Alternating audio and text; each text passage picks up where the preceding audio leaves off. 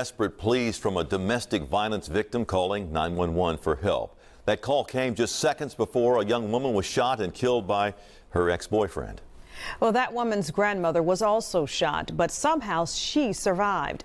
WREG's April Thompson has the chilling call and the message the family says she left behind. Hopes it sends. Memphis 911 emergency. You need police, fire, and ambulance. 10:30 the night of May 5th. The call came from this house on Masterson Cove. Jaquincia Armstrong called police, begging for help. Come now. Do you know who's breaking in? Yes, Justin Hudson is doing it. What's his name? Justin Hudson. She was calling as her ex-boyfriend, Justin Hudson, was breaking into her house. Are they going in the back or the front? Where are they exactly? In the back. In the back. Come through the back of the house. They should have been here 30 minutes ago. Where they at? Police wouldn't get there in time. He just shot my grandma. He just did what to your grandma?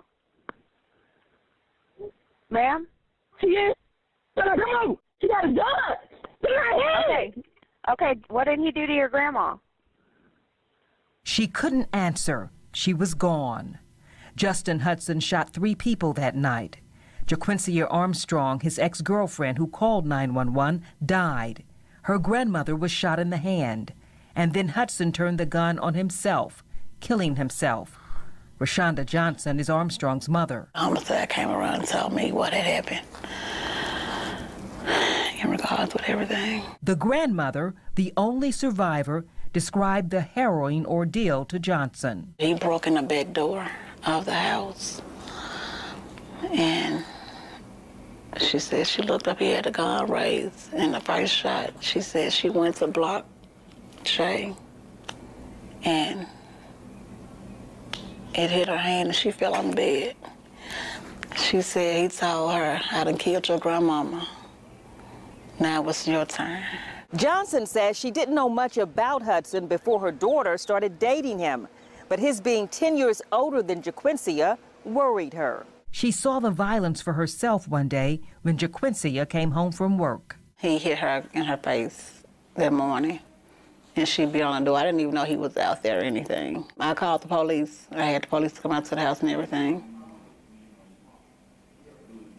That's when the warrant and the order of protection went into order. That restraining order was filed last December, but in April of this year, Jaquincia called 911 to report Hudson pulled her into his car and drove off.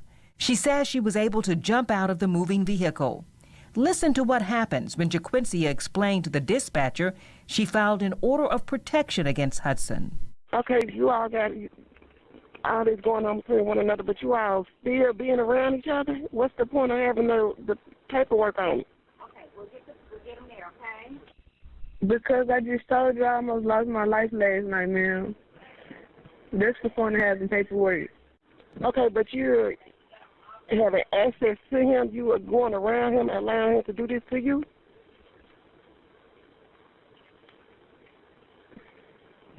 I've already talked about this with somebody else. I just want the report filed right now. Yeah, it was like the police failed, you know. You guys failed her, you know. Because she's called. We've put reports out. Justin Hudson had 2 warrants out for his arrest before he killed himself. They were for violating orders of protection. But WREG found his troubled history goes back to 2015, related to a break-in spree at some Whitehaven apartments. One woman said she woke up to find Hudson licking her inappropriately as she slept. Another woman woke up to find him taking off his pants. Both women say they fought back and he took off. He was also convicted of sexual battery and aggravated assault, serving 3 years behind bars. After his release, he ended up back in jail for not registering as a sex offender. This man has a background. Why is he on the streets, you know? Y'all ain't looking for him that hard, because if he can bother my child, that means he ain't hard to find at all. Shelby County District Attorney Amy Wyrick says truth in sentencing will keep more violent criminals behind bars. And she says orders of protection, though not a 100% guarantee of protection, are still important to have. If there is a violation of that protective order that doesn't result in this horrible tragedy, then that's a prosecutable offense. Definitely get the restraining order, and then when that prosecution process starts, participate in it, be a part of it, and help us seek justice for you and for the community. But for loved ones left in grief who filed orders of protection and called 911 for help, they should have been here 30 minutes ago. Where they at? Ma'am, we don't have a call at your location. Did you call 30 minutes ago? I did. I called about an hour ago, and then nobody came. the system seems flawed. How do the law protect you and you reporting it and you doing everything you're supposed to do? At what point am I protected? April Thompson, WREG News Channel 3. Very disturbing. Rashonda Johnson hopes her daughter's story will reach other abuse victims and encourage them to find a way out. The Family Safety Center here in Memphis is available to help victims protect themselves and their families.